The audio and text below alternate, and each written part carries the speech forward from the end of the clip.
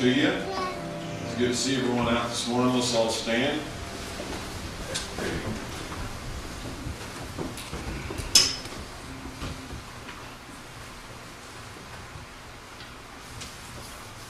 I'm certainly glad to have Sister Nina and Sister Nisha here with us from England all the way. And, God bless you and make yourself at home. If you've been here more than once, I try not to recognize you. I just assume your family. So let's sing this song, Who I Am.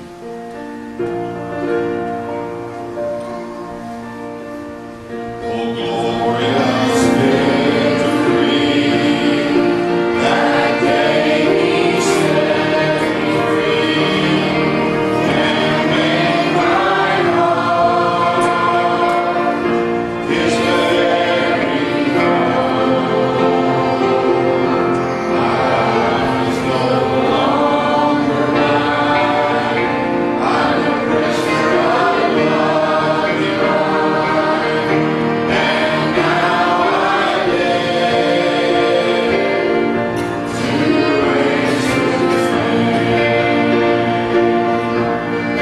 Who I am,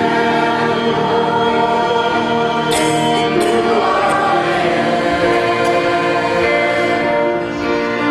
can see now just who I am. A part of my Savior, a part of His Word. It's a revelation, it's predestination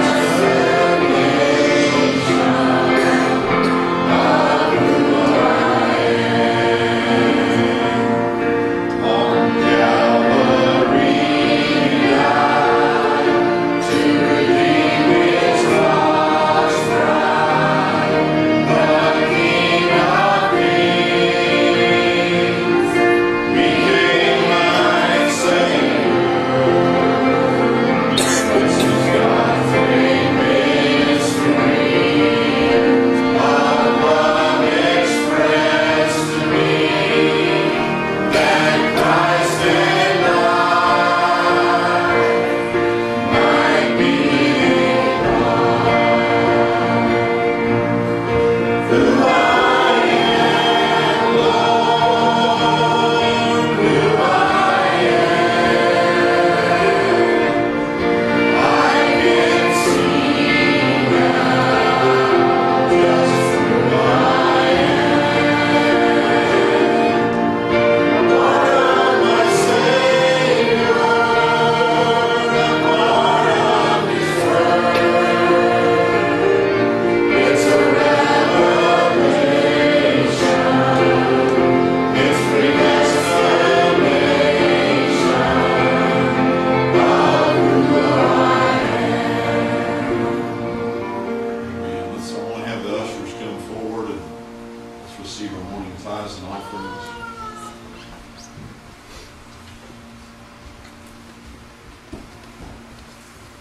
Brother Steve, if you would please. Heavenly Father, we're so very grateful to be in your house this day. Yes. Thank you for this opportunity to worship you together, Father. We thank you for this day that we can celebrate the resurrection of our Savior. We thank you now for this privilege, this opportunity, Father, to be a portion of what you've given us. Yes. Thank you for this time and opportunity. Let's be blessed in your precious name, Jesus Christ. Amen. You may be seated.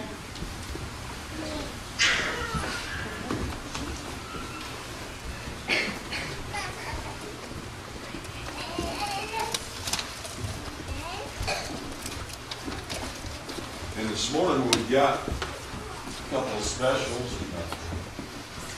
So I'm going to ask William and them, I guess you guys got a special this morning. I want you all to come.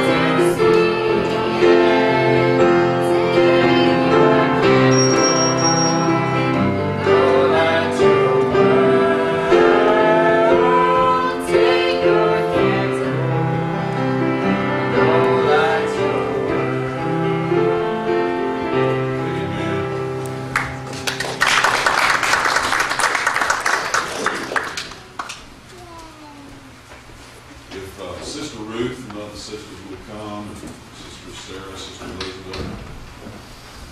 We are, I'm looking forward to when we have a microphone also for the internet and for the, I know it's kind of strange over singing, you're not hearing them come through, but we're getting it to the internet, so it's coming.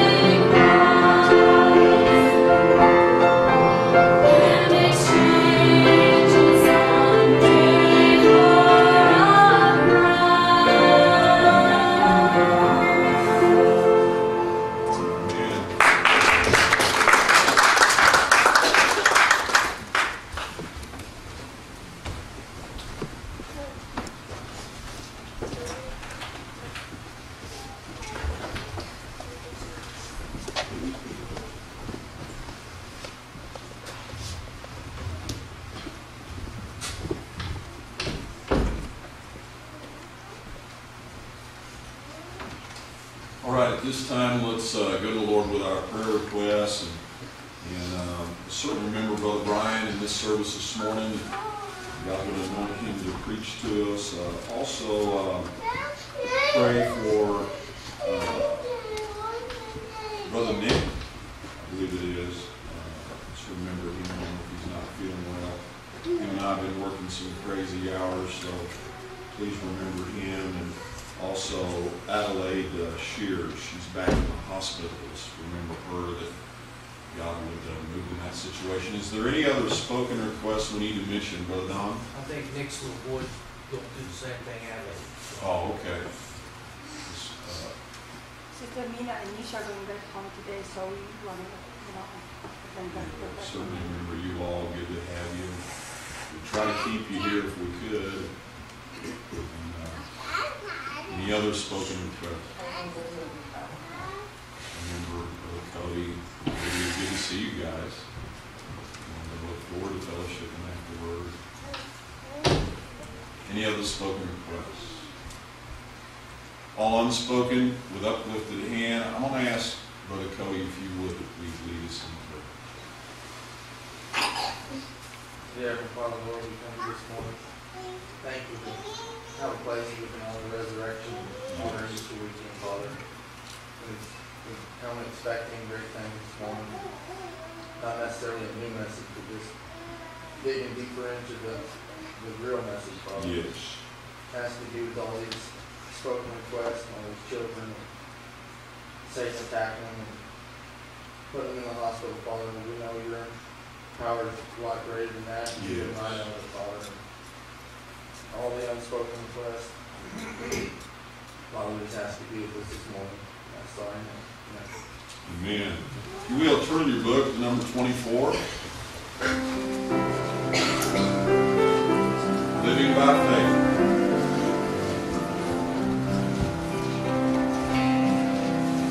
I care not today what the morrow may bring, with shadows, sunshine, or rain. The Lord I know will look for everything, and all of my worry is vain. Living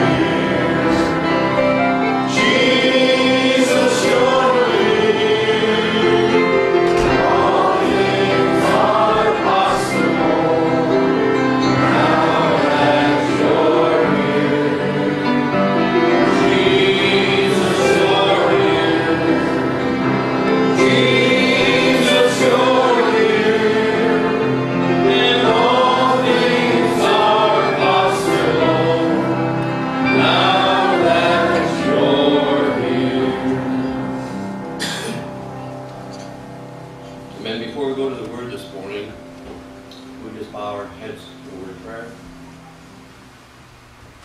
Dear gracious and almighty God, you, Lord, who have come down to earth in this hour with a great shout and message, knowing, as Brother Branham said, you came to woo the bride, and believing on this Easter morning, we have assembled here to honor the resurrection of the dead, and knowing that Paul said, if the same Spirit, your Spirit, O God, that raised up Jesus from the dead, if that same Spirit dwells in us, yes, Lord, it will also quicken, make alive these mortal bodies. So, Father, we humbly and reverently ask that you would help us, O God, to understand this quickening, this making alive, this injection of your Holy Spirit and the projection of life through it. For we ask it humbly in Jesus Christ's name. Amen. You may be seated.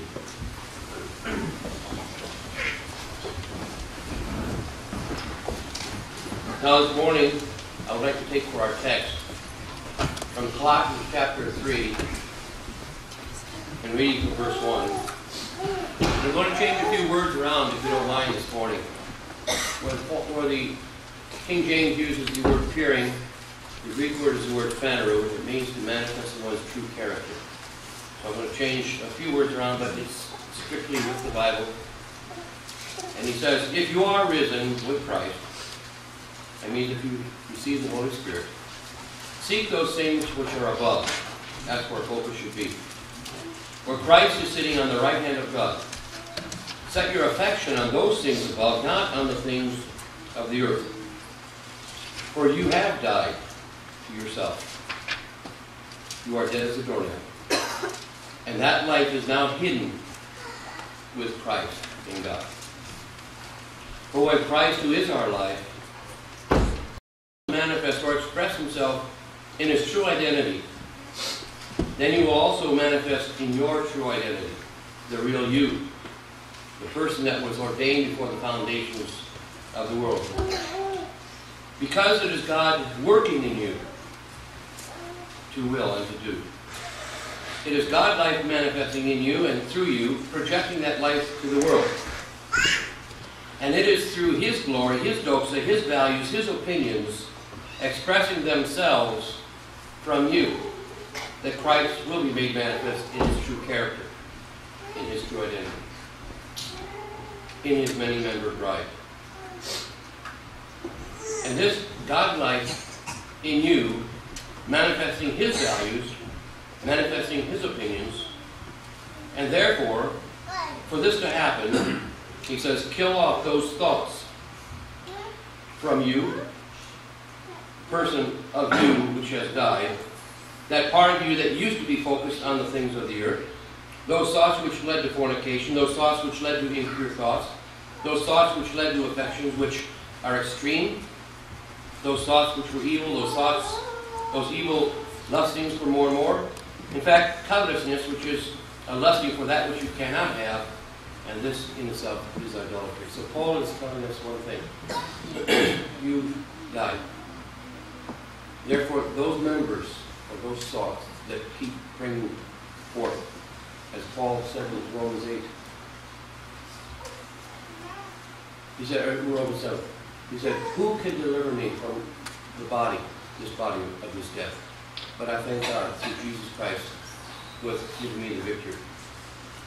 Now we've read for our text this morning from the book of Colossians, Paul's word of encouragement concerning our new birth in Christ and his life, the same God life that lived itself out in him, now living itself out in you, taking over your minds as it took over his. And notice Paul is talking about appearing, which was translated from the Greek word phaneru, which means to manifest in one's true character. In other words, when you come into the glorious liberty of the sons of God, you're not confined to this any longer. You're confined to the real you that was predestined before the foundations of the world. So the Scripture speaks of the manifestation of the life, which is the manifestation of the character and the characteristics of the same life that manifested itself in Christ and is now manifesting itself in you. And that is why theology or doctrine alone will never do it. Because theology is man's attempt to explain a Bible truth. But this is more than mere doctrine This is more than mere man's attempt to explain it. That's right. This is the very life of the source of the life, which is living itself or expressing itself to the world through your vessel.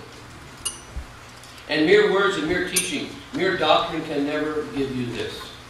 It takes a quickening of this life in order to be able to express this life. As the man said to Brother Branham, you sure don't know your Bible, but he said, I know the author real well. Why? Because the author was living in the Bible in him. John tells us in 1 John 1:1 that which was from the beginning, that which we've heard, that's one sense, that which we've seen with our eyes, that's another sense, that which we've looked upon in our hands, that's the third sense, have handled the word of life. So here you have an innate object, an invisible thing, which is the life, and yet handled, yet seen and heard. So you're talking about it had to have been expressed, it had to have been manifested to do that. Now notice John is telling us that this is not some mental understanding because all of our senses have come in contact with this life. For the life, he says, was manifested. That means this life he's talking about has openly expressed in a way that our senses have been able to apprehend it. And we have seen it. That means that we have been able to experience this life in an open and manifested way. And, he says, having received this life in this form, we are also able to bear witness to it. Now, what does that mean? It means something has taken place in us, that we're able to reflect it. We're able to echo it. We're able to express in terms of words, in terms of emotion, in terms of affection, in terms of passion, the things which we have witnessed, the things that we have seen and heard and our hands have handled. And show, he says, unto you that same eternal life, which was with the Father and was manifested unto us. In other words, as Brother Branham said, don't preach me a sermon, live your life. In other words, not only have we seen it, but because we believe what we saw and what we heard, we have received it, and thus we now possess that very same life that was with the Father and was manifested in the body of His Son, Jesus Christ. And that which we've seen and heard, declare we unto you, that you also may have fellowship with us, and truly our fellowship is with the Father and with His Son, Jesus Christ. The more and more and more you come to know yourself as a son of God, not just a Christian, not just a human being, not just a believer, but the more and more you recognize your family and the role that you have in your family, the more and more you come into a wonderful fellowship with Him and with each other. So John tells us that he was a partaker of, that which he heard, that which he saw, that which he received, that same God life that he was now going to declare, which means he's going to utilize words to bring forth what he heard and saw, and in doing so, it will catch the believer and bring with that same word the same God life that is in that word. And this life will quicken the believer to the life that is within the word. Remember, Jesus said, my words are spirit and their life. And this quickening will bring the hearer to life, so that he too can hear, he too can see, and thus project the same God life that was in the Son of God. You'll notice one thing about the brothers that were around Brother Branham. They not only believe the doctrine, or the message in general, the things that Brother Branham taught, but they express it in the way that they talk to each other. They're not rambunctious. They don't put you down. They don't try to roll you over. They have that sweet nature that comes with that life. And they saw that in Brother Branham. And over time, seeing it and hearing it, seeing it and receiving it and believing it, it becomes part of who you are. See? And these things, he says, I write unto you that your joy may be full. That's exactly what Jesus said in John 17. He said, Father, my prayer is that their joy may be full. So we see the importance of hearing and recognizing and then acting upon the word of life. And that is what it is. Doctrine is not the life. But doctrine is simply the teaching about the life. But it is not the life itself. That is the difference between reading a good story and living a good story. Or as Brother Branham said, don't preach me a sermon, live me one. Now in 2 Peter chapter 1, if you'd open your Bibles with me, we're going to begin reading at verse 2. We'll hear Peter saying the very same thing. He says, grace and peace be multiplied unto you through the knowledge of God and Jesus Christ our Lord. Notice, how does your grace come? How does your peace come? It's multiplied. What does that mean? It's multiplied. How? Through the knowledge of Him. You see, if you just got knowledge about Him, that's your doctrine. You're still going to fuss and stew and carry on. But when you get to know Him, the grace comes, the peace comes. Hallelujah. Now we're not going to skip through this because there's so many jewels in here. He said the grace and peace are multiplied to us through the knowledge of God and Jesus Christ our Lord. Perhaps I can put it this way. Many people know what it's like to be in a place where they've been abused by power-hungry leadership. They don't reach out in times of need, but rather seem to be there only when they need your money. But when you are down, and they don't reach out to help you, but rather they use a stick, whatever that stick might be, to keep you down. Now, God said in Jeremiah 12:10, many pastors have destroyed my vineyard. They have trodden my portion underfoot. They have made my pleasant portion a desolate wilderness. They have made it desolate, and being desolate, it mourneth unto me. The whole land is made desolate, because no man layeth to heart. Jeremiah 23:1. Woe be unto the pastors that destroy and scatter the sheep of my pasture, saith the Lord. Therefore, thus saith the Lord God of Israel, against the pastors that feed my people. You have scattered my flock, you have driven them away. You have not visited them. Behold, I will visit upon you the evil of your doing, saith the Lord, and I will gather the remnant of the flock out of all the countries which I have driven them, and I will bring them again to their folds, and they shall be fruitful and increase. And I will set up shepherds over them, which shall feed them, and they shall fear no more, nor be dismayed, neither shall they lack, saith the Lord. How does peace and grace are multiplied? Getting to know Him. Here he's talking about two shepherds. One that's there to control, to manipulate, the other to feed the sheep, so they get to a place where he says that they will fear no more. He said, I have not given you the spirit of fear. I've given you a spirit of adoption. I've given you a spirit of love and of a sound mind. He says, when they come back into this fold, and they begin to eat, and they begin to become what they are. Like Brother Branham said, sheep don't try to produce anything. It just happens. It just comes by its own nature. In Jeremiah 10:21, he says, for the pastors have become brutish. That means kind of bullies. And have not sought the Lord. Therefore they shall not prosper, and all their flocks shall be scattered. Jeremiah 3:15, and I will give you pastors according to my own heart, who shall feed you with knowledge and understanding. And so the Apostle Peter tells us in 2 Peter 1:3, according as His divine power, and we know that Paul told us in Romans 1:18 that the power of God is His gospel, which is His good news. He says, for I am not ashamed of the gospel of Christ, the good news of Christ.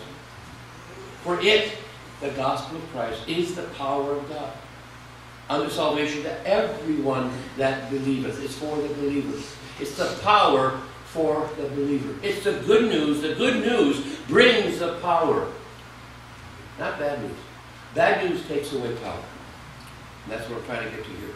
So we see he's speaking of the good news of Christ as the power of God to the believer. And now, how can you have the power of God with no power? Huh?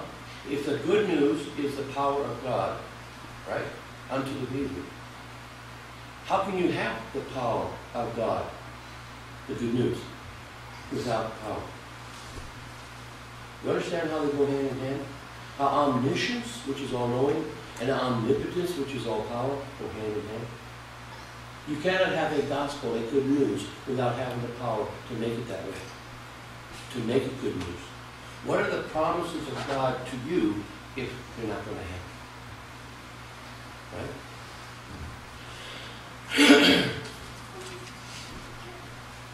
So we see here God is speaking of good news of Christ. The good news of Christ is the power of God to the believer. Now how can you have the power of God, the good news, without power? How do the intellectuals bypass that? I can tell you how they deny the power. and how the people come to be powerless. Because they make the good news not good news. You say, well, what do you mean by that, Pastor? Well, what exactly does good news mean to you?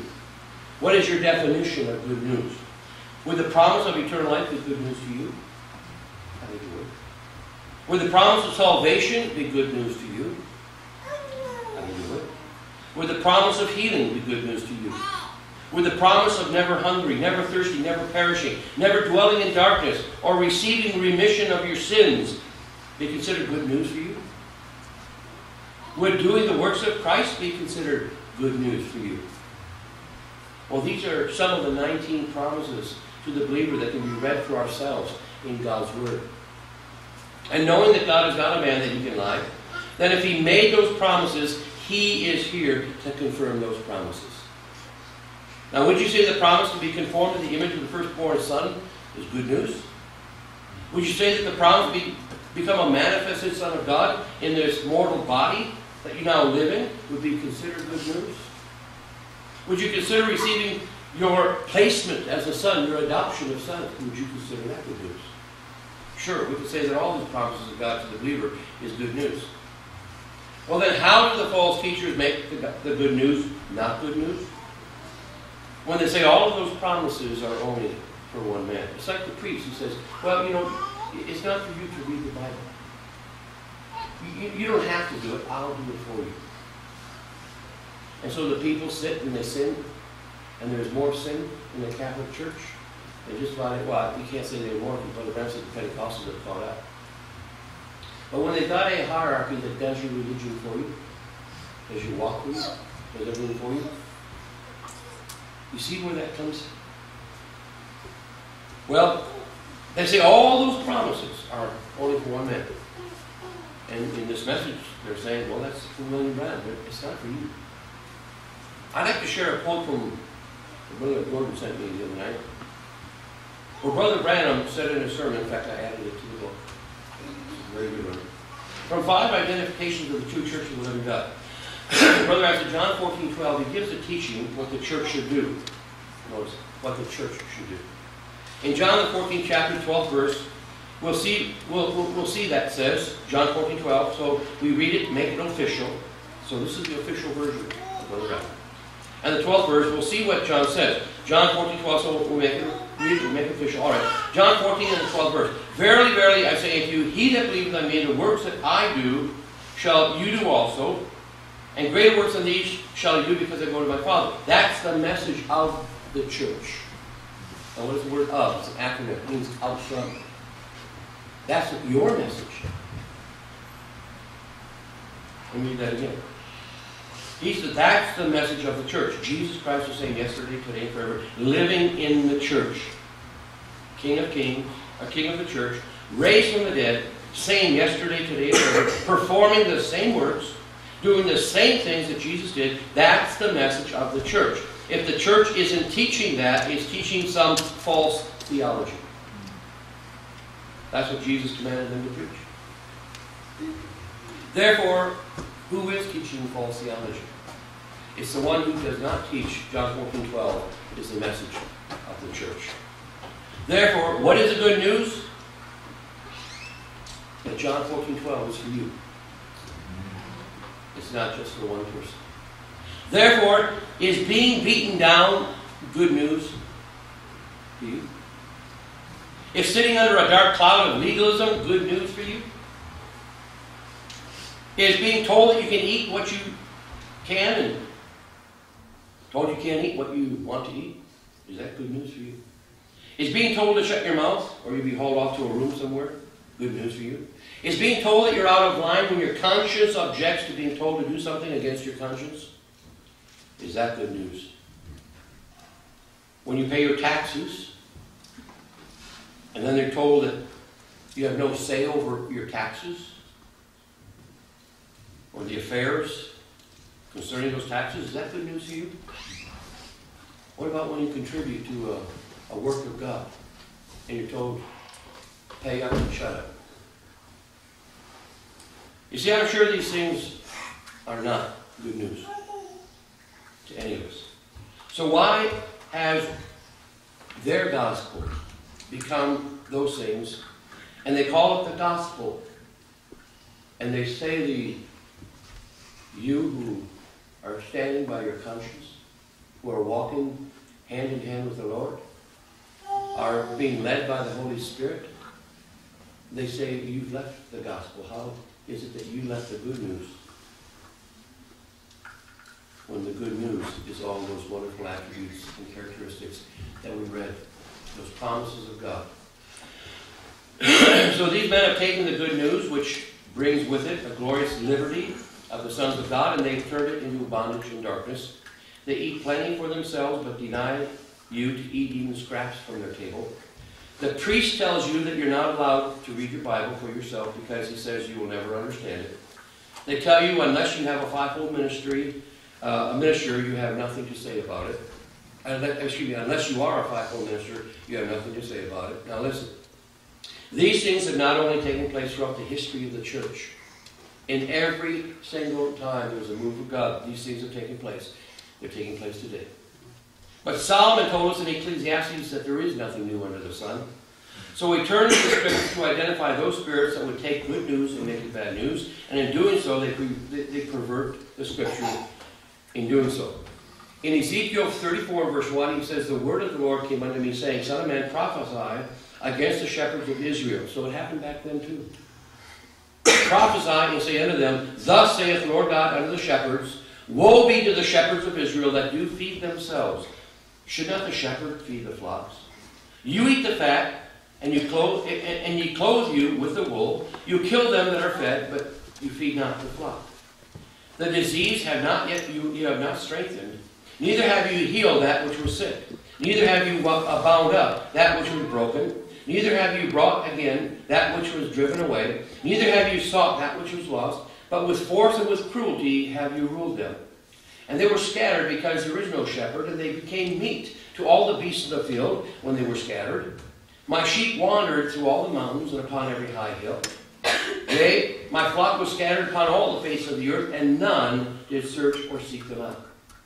Therefore, you shepherds, hear the word of the Lord, as I live, saith the Lord. Surely because my flock became a prey, my flock became meat to every beast of the field, because there was no shepherd. Neither did my shepherds search for my flock, but the shepherds fed themselves and fed not my flock. Therefore, O you shepherds, hear the word of the Lord. Thus saith the Lord God, Behold, I am against the shepherds, and I will require my flock at their hand, and cause them to cease from feeding the flock. Neither shall the shepherds feed themselves any more, for I will deliver my flock from their mouth, that they may not be the meat for them. But thus saith the Lord God, Behold, I, even I, will both search my sheep and seek them out.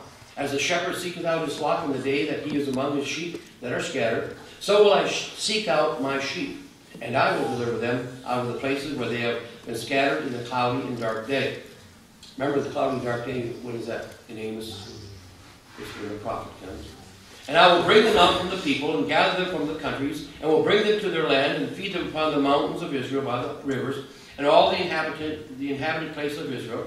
I will feed them in a good pasture upon the high mountains of Israel. Shall their fold be? There they shall lie down in a good fold, and in a fat pasture shall they feed upon the mountains of Israel. I will feed my flock, and I will cause them to lie down, saith the Lord God.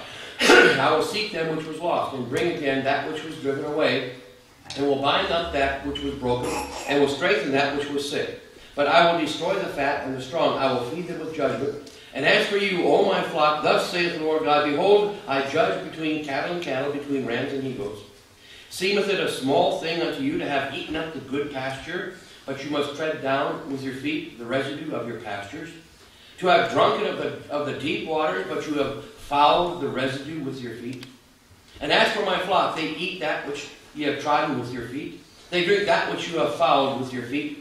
Therefore, thus saith the Lord God unto them, Behold, I, even I, will judge between the fat cattle and between the lean cattle, because ye have thrust with side and with shoulder, and pushed all the disease with your horns, till you have scattered them abroad. Therefore will I save my flock, and they shall be no more prey. And I will judge between cattle and cattle, and I will set up one shepherd over them, and he shall feed them, even my servant David. He shall feed them, and he shall be their shepherd, and the Lord will be their God, and my servant David, a prince among them. I, the Lord, have spoken it, and I will make them a covenant of peace, and will cause the evil beast to cease out of the land, and they shall dwell safely in the wilderness and sleep in the woods. And I will make them in the places round about my hill a blessing, and I will cause the showers to come down in season, and there shall be showers of blessing. And the trees of the field shall yield their fruit, and the earth shall yield her increase, and they shall be safe in the land, and shall know that I am the Lord, when I have broken the bands of their yoke, and delivered them out of the hand of those that serve themselves of them. And they shall no more be a prey to the heathen, neither shall the beasts of the land devour them, but they shall dwell safely, and none shall be afraid of them. None shall make them afraid. And I will raise up for them a plant of renown, and they shall be no more consumed with hunger in the land, neither bear the shame of the heathen any more. Thus shall they know that I, the Lord, am their God, and I am with them, and that they, even the house of Israel, are my people, saith the Lord, and ye, the flock of my pasture, are men, and I am your God, saith the Lord. All the wrongs that have been done, all the bondage which has been laid out, all the traps, all the snares, he said they're going away. That will become sheep that are tended for, that are cared for. So we find the Apostle Peter tell us in 2 Peter 1 and 3 that God's word to us is good news. And in that good news, there is power. The very power of God. And he continues in verse 3 and in 4, and he tells us that the power is a transforming power. The power of an endless life, eternal life. And that is what Easter is all about. It's not just coming to church hearing a sermon. It's not just coming and dressing up and looking our best and having a nice meal afterwards. But it's knowing the power of his resurrection. Knowing the power that transforms us from weak and cowardly to men who were bold, like they were on the day of Pentecost. They were hiding. And when that power came, it gave them boldness to stand in the face of any enemy, of any power, of any authority. Hallelujah. That's what resurrection power is all about. It is not about how well you can live, but it's about your willingness to die to yourself so that the very life of Christ can come in and live it for you. After all, he has proven that he could live the life because he did it. And he wants to do it in your body. And so Peter tells us in verse 3, according as his divine power, that's his gospel, his good news, has given unto us all things that pertain unto life and godlikeness, through the knowledge of him that hath called us to glory and virtue, whereby are given unto us exceeding great and precious promises, that by these promises you might be partakers of the divine nature, having escaped the corruption that is in the world through lust. Now that we've gotten through that, I'd like to begin our message this morning. In Colossians chapter 2, verse 9. For in him dwelleth all the fullness of the Godhead bodily. And you are complete in him, which is the head of all principalities and power, in whom also you are circumcised with the circumcision made without hands, in putting off the body of sin of the flesh by the circumcision of Christ, buried with him in baptism, wherein also you are risen with him through the faith of the operation of God, who hath raised him from the dead, and you, being dead in your sins and the uncircumcision of your flesh, hath he quickened together with him, having forgiven you all trespasses, blotting out the handwriting of ordinances that was against us, which was contrary to us, and took it out of the way, nailing it to the cross. And having spoiled principalities and powers, he made a show to them openly, triumphing over all of them. Let no man therefore judge you in meat, or in drink, or in respect of any holiday, or any holy day, or any new moon, or of any Sabbath day, which are a shadow of things to come, but the body is of Christ. Now let's also read quickly Ephesians 2 and verse 1. And you hath he quickened, who were dead in trespasses and sins. And Romans 8 and verse 11. But if the Spirit that raised up Jesus from the dead dwells in you, he that raised up Christ from the dead shall also quicken your mortal body by his same Spirit that dwells in you. We listened to a wonderful tape of Brother Branham on Friday night in Jeffersonville. Brother Branham was showing how the law can only do one thing to you, and that can bind you. Well, let me just tell you this. that just church can bind you. Church can be a very binding thing, but a relationship. And knowing, as Brother Branham said, and as I love the words that Martin Luther said, when the devil comes and says to you, he said, you did this, and you did this. He said, don't cower down. Don't hold your head in shame. Look him in the face and say, yes, I did, so what of it? I know that I'm saved by the blood of the Lamb. I know that what he did for me, I could never have done for myself. Brother, sister, we read about shepherds. But the great shepherd is the Lord Jesus Christ. He is the one that sets your hearts free. He is the one that feeds you when mere men feed themselves. He is the one that looks out for you. He's the one that tends to all your needs. Now these scriptures take us to where I would like to begin this morning, and since this is Easter, and we are here to celebrate the resurrection of Jesus Christ, as we open our Bibles to 1 Corinthians chapter 15, where Paul says, now with Christ being preached that he rose from the dead, how say some among you that there is no resurrection of the dead? How say some among us that there is going to be no tent, no resurrection ministry? But if there be no resurrection of the dead, then is Christ not risen? And if Christ be not risen, then is our preaching in vain, and your faith is also vain. Yea, and we are found false witnesses of God, because we have testified that God, that he raised up Christ, when in fact he didn't raise him up at all. For if the dead rise not, then is Christ not raised. And if Christ be not raised, then our faith is in vain, and we are still in our sins. Then they also which are fallen asleep in Christ, they simply perished. And if in this life only we have hope in Christ, we are of all men most miserable.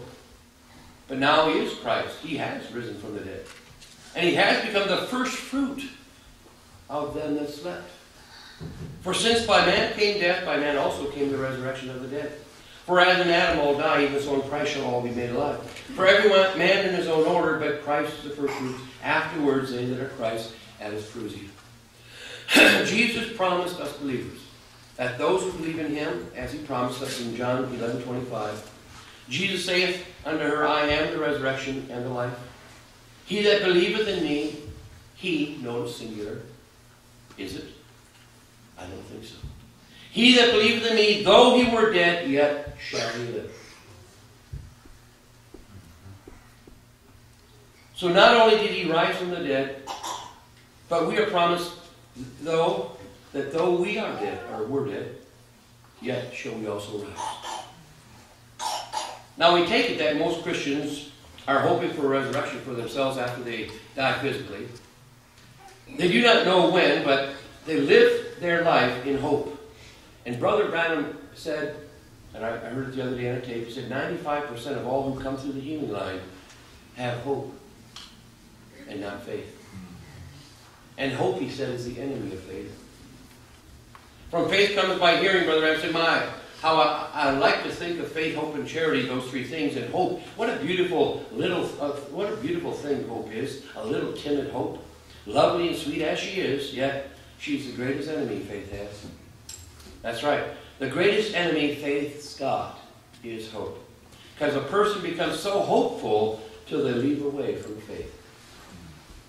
Therefore, I'm here this morning to tell you that it is not hope that we have in the resurrection. Not hoping there will be that tent. Not hoping there will be that ministry. Not hoping that we'll receive a body change. But there's a reality, brother, sister. Because there is a way that we can know whether we will rise from the dead. And that is because we have already risen from the dead. We were dead in trespass and sin.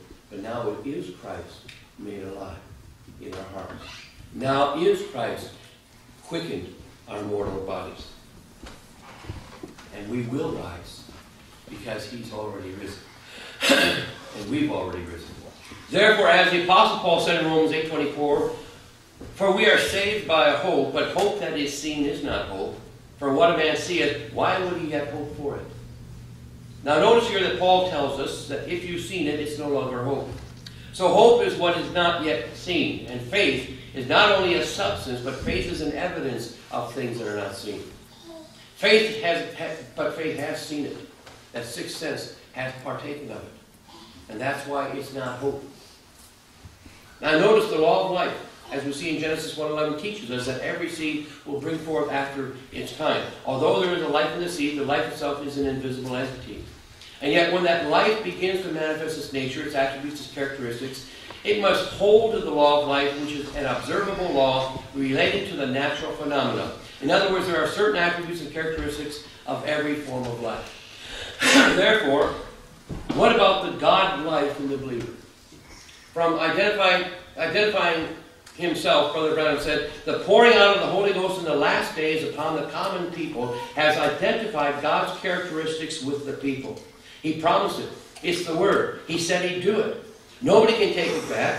He said that He would do it. So all these things that He's promised, that's what He does.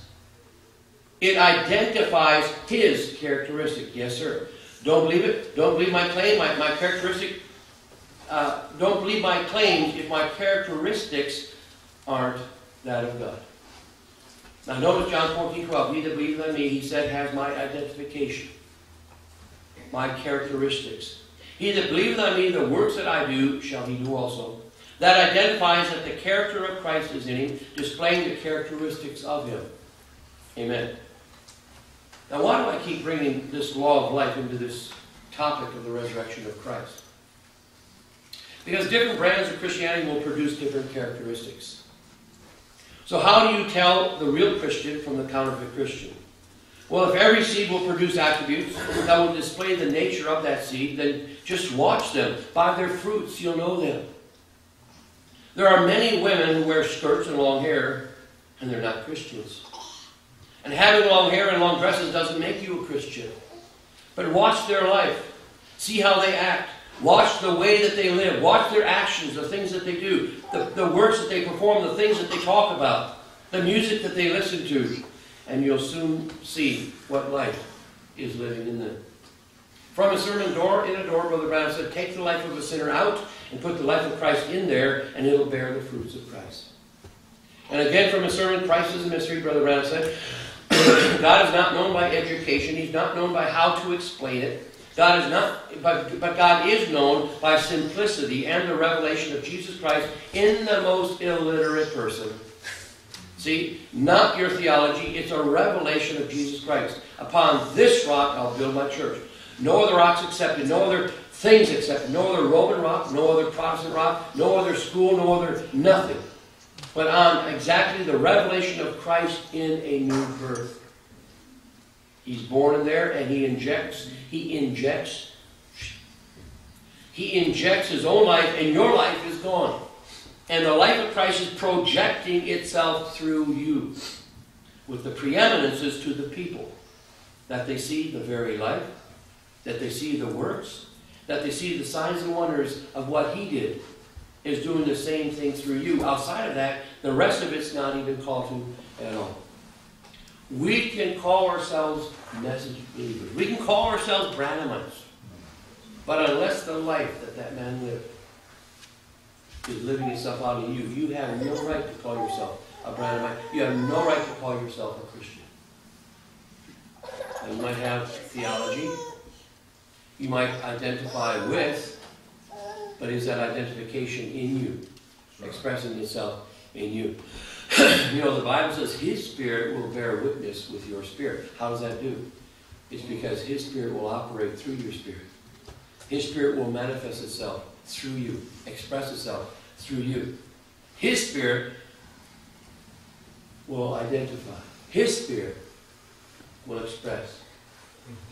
Notice he said, outside of that, the rest is not even called to at all. The rest of what? Scholarship, education, how well you can break down the doctrine and talk it.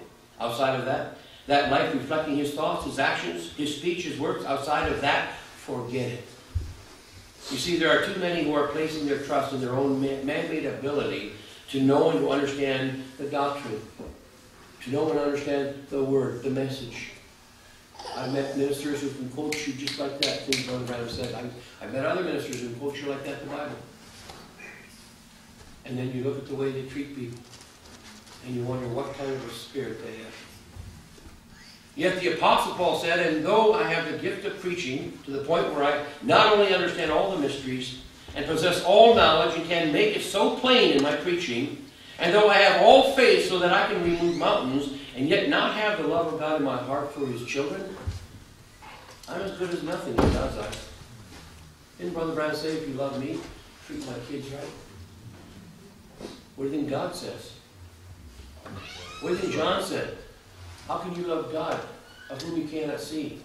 He said, I'll show you how. He said, love His children. Brother Branham said in a sermon, sirs, we will see Jesus. He said, we Christian believers should reflect His life.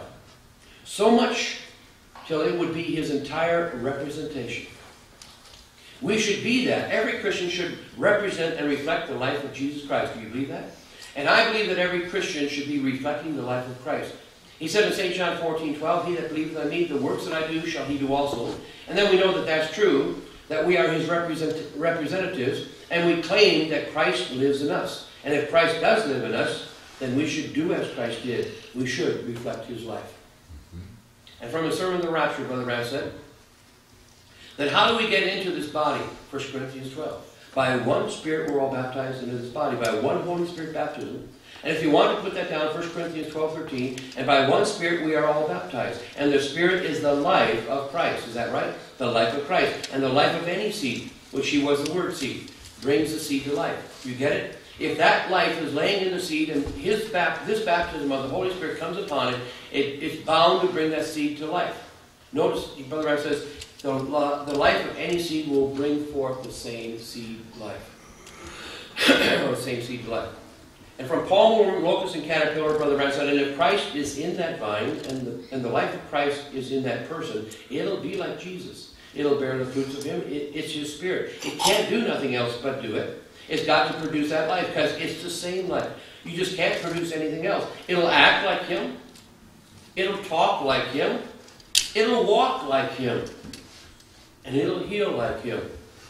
It'll see visions like Him. It'll produce exactly His life, perfectly every time, because it's His life. You're just a shell. I like that. Now, I'm getting back to what Brother Branham said concerning hope and faith. What do you think he meant when he said hope is the greatest enemy of faith? Well, hope is always looking out there somewhere, while faith looks at what is inside. I want you to think about that. Hope is always looking out to grasp. Faith has already attained. It's the evidence. It's the substance of things. Hope. From the third Exodus, Brother Branham says, of faith, its resting place is in the sanctuary of God's Word. When faith, genuine faith, sets itself there, not make-believe faith now, faith, not hope, but faith. Hope's out there hoping it was in. Faith is already in. Looking out and saying it's done. That's faith. There's where faith takes its resting place, for it knows that God will never let the enemy ride over the top of him. He never has. Faith knows that. So regardless of what the thing looks like, you see, you've already got it inside. From sirs we would see Jesus, he said, now look, my own faith in God will take it away from you, but it won't stay unless you have the same faith. Faith. See? Don't just come with a real reverence, just be normal. Just be normal and say, God, you promised it, and I'm your child. Now watch. So you can see what I mean. 90% of the people, sister, 99 and 9/10 that come, they say, oh, I got faith, but they have hope instead of faith. Faith is positive. I guess I was wrong when I said 95%. It's 99.9%. He said 99.9/10 that come saying, oh, I got faith, but they have hope instead of faith. Faith is positive. Faith says, my Father is looking out for my best interests. And I believe He's my Father. I know He's my Father because I have His life living in me. I have His attributes. I have the characteristics. There's no denying. I can look at some of you with your children out there, and there's no denying they're your children. They look like you, they talk like you, they act like you, they walk like you. And brother and sister, we are bone of His bone, flesh of His flesh, word of His word, spirit of His spirit. Now look, hope is an earnest expectation. The dictionary says hope is to wish for something with expectation of its fulfillment. To look forward to with confidence or expectation. But notice that it's always out there somewhere in the future beyond your grasp, whereas faith is an evidence. Faith is a substance. In other words, it's a reality. It's not a hope so. It's not a future hope so. It is not a wish for. It is something that you have already in possession of now. It is the evidence that is already there. That is what... It is an evidence that the price has already been paid for. You buy a token to get on the bus. You take that token, you get the token. It's not money, but it's a token. It's something you can take to the bus driver and say, here's my token. He says, you can get on the bus. Yeah, that's your faith. You know it because you see it in here. It's already moving. It's already changing. We're already moving from image to image, from glory to glory, from opinion to opinion, from values to values. He which began the work in you is also here to finish that work in you. Amen. All we have to do is just let go and let God. Now remember, Brother Branham said, it's not your ability or your education. It's not what you reason yourself into, but it's the revelation of Jesus Christ in a new birth. Notice the revelation in a new birth. You see? He is born in there. Who's born in there? Christ is born in you. And when He is born in you, He injects His own life. Notice He injects His own life. He injects like being inoculated. When you're inoculated, you receive a germ to prevent you from getting germs. Right? And we receive the inoculation of the Holy Ghost. He inoculates you. You get that germ of life into your body, expecting that that germ of life will make you immune from the things of this world. Hallelujah. Well, Brother Branham tells us that Revelation inoculates you and injects the very life of Christ into you. And when that happens, he says, then your life is gone. And the life of Christ is projecting itself through you. With the preeminences to the people. What does that mean? When they can see in your life that Christ is the complete preeminence of your thoughts, your actions, your talk, the way you ought to live, that's Christ projecting Himself through you. Notice again. He says, your life is gone and the life of Christ is projecting itself through you with the preeminences to the people. Notice your life is hid in Christ with God. And His life begins to grow, and as it grows, it begins to project itself forth for everyone to see these attributes and characteristics, these new attributes, new characteristics, that now are alive in you by His birth in you. Then he says, when the world sees this new life, this life has been injected in you, and you are now projecting that life, that they see the very life, the very works, the very signs and wonders that He did is doing the same things through you. Outside of that, the rest of it's not even called to it all. Now notice the same life, just in another vessel, but living the same life, expressing the same actions, the same speech, the same works. I hope that you can see why the resurrection is so important to us and why the promise of John 14:12 is so very important. Because it shows those who are born again with the very life of Christ in them. And John 14 is a projection of that life in the believer, showing it is the same life by the same works, the same actions, the same words. It's the same character. And if you have the same characteristics, you have the same character. From the stature of a perfect man, Brother Branham said, and then when we can get so transformed by His power that we die to our own thinking, and our faith becomes a genuine faith, hallelujah, then, when we die to our own thinking. Then he says, and only then will the life of Christ, that the life of Christ is transfused into us. We become living creatures of God, a dwelling place where the Holy Spirit can send His radiant blessings down through there, and we're in the statue of Christ. And if the statue of Christ, then we are conformed to the image of the firstborn Son. Now listen, if you don't think William Branham was not conformed to the image of the firstborn Son, you've missed the whole appearing of Christ. Appear means to make known, make visible. So if Christ has appeared, then how did He appear if you cannot see Him? He appeared in his prophet, lived in his prophet, spoke through his prophet, acted out his life through his prophet, and did the works of Christ through his prophet. And if you die to yourself, he will do the same thing through you. That's what John 14:12 is all about. Not just greater works, but works, actions, a life lived. Not just for one man, but for whosoever believeth. From Christ is the mystery of God revealed, Brother Branham said, look, Christ in you makes him the center of the life of the revelation. See, Christ's life in you makes him the center of the revelation. Christ in the Bible makes the Bible the complete revelation of Christ, but Christ in you makes you the complete revelation of the whole thing. See what God's trying to do? When I can look out, like Paul said, and I see nothing but Jesus Christ and Him crucified, then Christ becomes the center of the church. He becomes the center of the fellowship. He becomes the center of the believers. You see why it's so important to die to your own thoughts so that you can see the doctrine of Christ? You see why it was not only being able to believe and talk the doctrine, but to lay in the presence of the Son to write them? So that you can see that relationship that he had with his Father, and the Father with him, and not only see that relationship, but to see him as a pattern for every seed. He was the example seed, the very life expressed. And to know that as you as a son have entered into that same relationship, the very same life that God passed down into his Son, in his fullness, and set free from that vessel, that it might enter into all vessels of God, of his children, so that we might become sons in the very image and stature of the firstborn Son, as Paul says in Romans, till we all come in the unity of the faith. And what does it mean, unity of the faith, or revelation?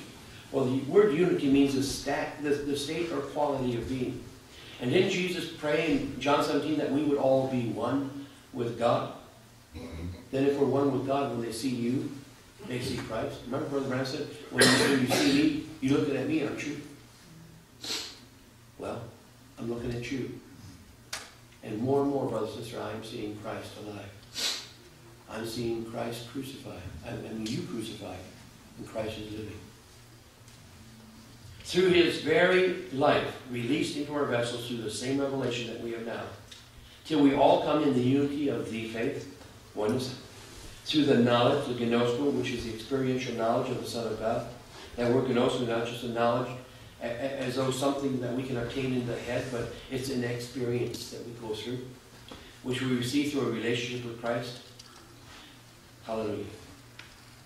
From a sermon, Abraham and his seed after him, Brother Branham said, raised him up on the third day and raised up his body and brought it up to glory. And there sent the Holy Spirit back and kept the body on his right hand, sent the Spirit back to live in the church, to make a church just so much with the life of Christ that in the resurrection the two will come together. Bride and bridegroom, the church and Christ will be exactly alike, with the same kind of ministry, same kind of power, same kind of spirit. He raised up the body of Jesus Christ and set on his right side, his right hand, and poured down the Spirit upon the church on the day of Pentecost. That's how God proved his covenant with his people. Same ministry, same power, same kind of spirit, he said. In Genesis 1:11, the law of life, every seed after its kind, the law of the Spirit of life in Christ Jesus. And Brother Branham said in Planting the Vine, and where to plant it, he said, it is the Spirit of the living God that changes your nature. What else could produce Christ's life in you? It's God life, the very same God life that raised up Jesus from the dead, is also what quickens your mortal body. This body that you're living in now, that's your substance, that's your evidence. You can't see it, feel it, smell it, hear it. Yet it is the very life of Christ, God's own life living in you. And you know it because you know what life that you once had, and you know what life that you now have. Like the woman said, I ain't what I'm supposed to be yet, but I know I ain't what I used to be. There's a change. What an evidence. Not hope, not a hope so, but a reality, a substance, a real evidence is the very life itself. It's the only evidence. Now, not what you can quote, not what you can pretend to know, not who you know, or how high you can get promoted in the church. It's the very life of Christ living in you by the new birth. And you either know that you have it or you don't. And no pretending will ever make it real. Or you might pretend to be what you're not, and others might be fooled for a little while, like Abraham Lincoln said. He said, you can fool some of the people all the time, and all the people some of the time, but you can't fool all the people all the time. The Apostle Paul said in Galatians 6:3, for if a man think himself to be something when he is nothing, he only deceives himself. And the Apostle John said in 1 John 1:8, if we say that we have no sin, we deceive only ourselves, and the truth is not in us. Why is it that people sometimes they get into these modes, they get into these things where it's, well, like John says, if you think you have no sin, you deceive only yourself. Just ask your wife, she'll tell you. Huh? Who knows you better than your spouse? They'll tell you when you're carnal. They know when you're not reflecting Christ. So it all comes down to what life is being projected from our vessel. From identified masterpiece of God, he said, what we need today is the life of Christ inside of us. That's what purifies. Not the outward, a turned around collar or a degree of psychology or something. It takes the power of the resurrected Christ to make us what we should be. God has no other plan than to let the Holy Spirit rule and reign in the church. From Identified Christ of All Ages, he said it takes death to yourself to develop the picture of the image of Christ. I love this quote. The life of Christ in you. It takes death to yourself to develop the picture of the image of Christ. The life of Christ in you. You have to dump your own out so that Christ can come in. You have to die to yourself. The Apostle Paul didn't have a great ministry because he was more intellectual than anyone else. He said in 1 Corinthians 2:1, remember, friends, that when I came to you to let you in on God's masterpiece, I didn't try to impress you with polished speeches and latest theology. I deliberately kept it plain and simple, wanting to know nothing but Jesus Christ and Him crucified. In other words, Paul wanted to show them the character and the life of Christ and the need for death to self to have this life. And he goes on, I was unsure of how to go about this, and I felt totally inadequate. I was scared to death, if you want to know the truth about it. So nothing I said could have impressed you in any other way. But the message came through anyway. God's Spirit and God's power did it, which made it clear that your life of faith is a response to God's power, not to some fancy mental or emotional footwork by me or anyone else. Brother Branham said in Christ is a Mystery, he said, in Paul, this great intellectual man, he never tried to express his great terms upon the people. He humbly accepted the word of the Lord, and he lived the word so that it expressed it. He lived so godly until you seen Jesus Christ in him so much, till they wanted his handkerchief to take it and lay it upon the sick, and there is the life of Christ. And in closing from Investments, Brother Branham said, that's no way to get the outsider, the person who's not a believer, he's an outsider. And if he says you want to catch that person in the net for Christ, this is the way to do it. He said, live the life, and let Christ live in you. That makes him hunger and thirst to be like you. And you become salty, you'll get thirsty. The only way that you can be salty is let the life of Christ be in you, for he is that. Salt only saves as it makes contact. And that's what Paul said in 1 Corinthians 2. Again, Brother Branham said from here, he said, if the new life that you think that you've received doesn't pattern with God's word, then you've got the wrong life in you. The life of Christ will produce the works of Christ. It will produce the faith of Christ. It will make you act as Christ. It will make you love him. He will be first in your life. Your objectives, your motives, and everything will be altogether different. It'll be for the glory of God. And now, if we really want to know what it takes to make us true believers, Brother Branham tells us in the Spoken Word's original seed. He said, all right, the works manifested the same by us, for it is the same word. Now, if you want to do the works of Christ, do the same thing he did. He that believes on me shall have my works. What is that? Believe is what? That he is the original seed germ that come. Here it is, brother, sister. Recognize that you have received his Spirit. Recognize his Spirit will act like the original seed, and then step into it. That's it. Step into being a Christian. Don't be hung up by your past. Don't be hung up by the things of this world, or somebody has an attitude. That's their problem. We have people that have not come to maturity. They get offended so easy. Why would you get offended? By anybody, what anybody says. It doesn't make a hill of beans what anybody says. It's what he says. You understand? Notice we have gone full circle this morning, seeing the resurrection of life has got to come from the firstborn son into sons. The same seed life in the original seed will be in other seeds with the same life in them. From influence, Brother Brian said, and if the life of Christ has been transferred into you by the Holy Spirit, you will bear the fruits, you will live the life. From it wasn't so from the beginning. He said, you say, well, we'll just live loose. Well, he said, that shows your name isn't on the book. So these people that go out and they have a drink with their social, with their meals, says, shows your name isn't on the book. Brother Branham, he was our example. He said, we have a Nazarite call, brother, sister. We abstain from alcohol. We abstain from smoking. We abstain from those things. He said, you drink the social drink. You go out, you have your little drink. He says, right here, he says, it shows your name isn't on the book. That's exactly, that proves that you wasn't, when you try to live that kind of a life, and you want to live, that shows that you haven't got it. They say, well, Brother Branham did the work, so we can just relax in that. I'm sorry, but he'll go in, you won't. Because if you don't have the life of Christ, you won't do the works of Christ. If you're a real Christian, you'll live the real life. Because the life in Christ is in you, and you can do nothing else but live the life of Christ. Look, brother, sister, I studied Brother Branham's life as much as I could. I found from different brothers as much as I could.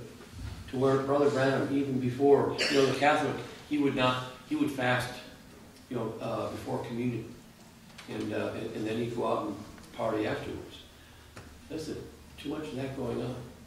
Brother Branham himself, after he took those elements, he fasted until the next morning.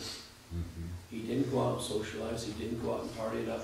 There's been too much of that in Grace Fellowship, too much of that in Grace Gospel. That's not the way Brother Branham acted. He went home. He reverently soaked in that glorious, precious moment. He didn't make it a social thing. Notice that if you're a real Christian, you'll live the life of Christ. You won't have to work at it. It'll be just as natural as though he's living in you and doing it for you, because that's what he is. Paul said, it's not me living, but Christ is living in me.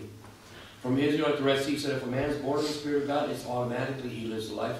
And if the Holy Spirit's on the inside, it produces the life of Christ. Amen. That's faith. Amen. That's right. From true vine and false vine, he said the life that was in Christ has to be in every branch. And if Christ's life in him was preaching the kingdom of God and healing the sick, every branch will have the same substance in it. As it comes up, it can't be nothing else, the life of Christ in you. From is your life worthy of the gospel, Brother? I said a Christian is to be Christ-like, and Christian cannot be a Christian until Christ comes into the man, the life of Christ in him. Then it produces the life that Christ lived, and you do the things that Christ did. What am I talking about? A personal relationship to Christ. What is it? Is your life worthy of the gospel? Well, that's what Easter is all about. It's his life coming back to live again in us. From conference, it says if you're not born again, then you're not a Christian. You can only be a Christian when you take the life of Christ in you. If the life of Christ is in you, it'll produce the life of Christ. And from conference, it said we could scream and shout and do whatever we want to. It'll never influence man until they see the life of Christ being projected in you. Someone who's tender, someone who's merciful, someone forgiving, and ready to turn the other side of the cheek, or give the second coat, or go the second mile. Christianity in action. Not just taught from the pulpit, but acted among the members, among the pastors. That's when you see Christ living in the church and decisions made. And from countdown, he said, he that believeth on me, the works that I do, shall he do also. He cannot change that decision. He said, these signs shall follow them that believe. If the life of Christ is in you, if the mind of Christ, then we're concerned and we do the things of Christ. He said, these signs that he done will follow every believer that believes in him. That comes right down to the youngest of the young. Now we have a need this morning. We have two people, Brother Hickerson, Brother Hick. I visited him with Brother Don. He's in a very bad way. His arms are all just as blue and black as just almost looks like tattoos. It just, the whole arm is just solid black and blue from the the program he's going through for his health. He's looked like Brother Vela a few days before he passed away. We want to pray for him this morning. And we want to pray for little Adelaide. She's a dear child, and the devil is working on her little body to try to interrupt the family. So we just want to take our moment this morning. This is Easter. Easter is resurrection. Resurrection is the highest form of healing. We want to pray for that little girl this morning, for Brother Hick, that God will truly, completely do a work of Christ in the midst of the body of Christ. And we're coming because we have hundreds and hundreds of scriptures and quotes where Brother Branham said those things are in the church. Now, do we believe it? Or are we just hoping? I believe it, brothers and sisters. So let's bow our heads in prayer. Gracious Father, we come before you in the precious name of your Son, Jesus Christ. And we come, you said, where 2 or 3 are gathered in my name, there I am in their midst. And whatsoever you would ask the Father in my name, I will do. And so we're asking you, Father, to hold to your word this morning, knowing that you're not a man that you could lie. And we're asking you, Father, to manifest your word, to put skin on your word this morning. Yes. And so, Lord, we pray for little Adelaide, that you would come forth into her room, and that you would heal her by the power of the resurrection. And we ask, Father, that you would go to Brother Hick, and that you would bring forth his body in a way, oh God, that would just raise him, Father, as you said, that if the Spirit of Jesus Christ be in you, it will quicken your mortal body. Yes, Lord. And so, Father, we ask that you would quicken, make alive again that mortal body in Jesus' precious name. Now, Father, these are not my words, these are yours. We are not coming with a hope, so Father, we're coming because we believe that you are the same yesterday, today, and forever. We believe that you're not a respecter of persons, that every single Christian, every single believer in here is entitled to ask, and you shall do it, you shall perform it. There's nothing we can perform. We're hundreds of miles away. In Adelaide's case, we're at least dozens and dozens of miles away. But Father, you are the same yesterday, today, and forever. You are the omniscient one. You are the all-powerful one. And by the stripes of your Son, Jesus Christ, they're already healed. Now we pray, Father, you would manifest your word for your glory. In Jesus Christ's name we pray. Amen. And the Lord bless thee and keep thee. And the Lord shed his light upon thee.